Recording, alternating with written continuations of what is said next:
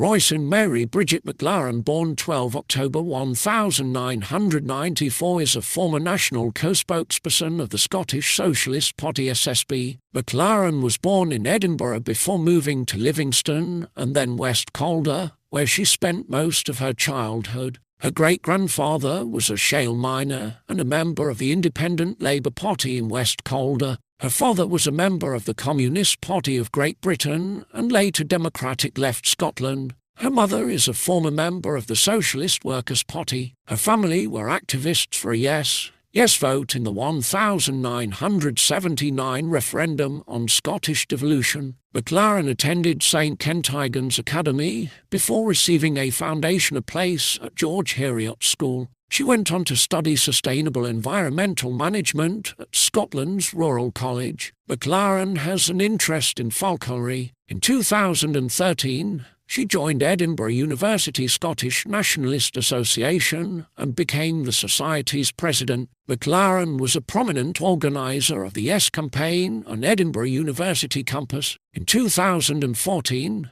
she took part in campus debate on independence, urging the audience to use the momentum for the Yes campaign to create a socially responsible country for future generations to come. McLaren joined the Scottish Socialist Party in 2017. She attended the Scottish Independence Convention conference Build Bridges to India and interviewed there for the Scottish Socialist Voice.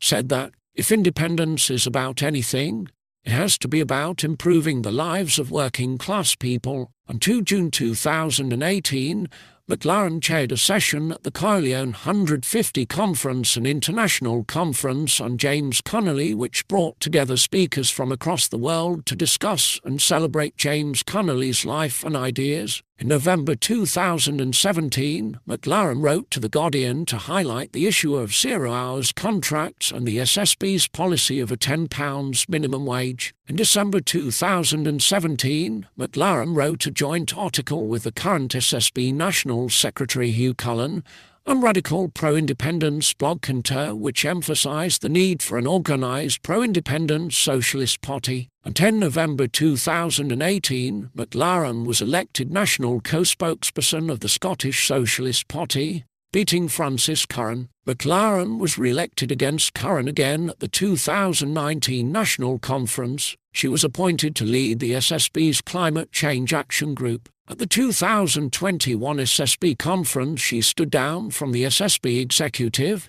because of work and family commitments. She was replaced as female national spokesperson by Natalie Reid.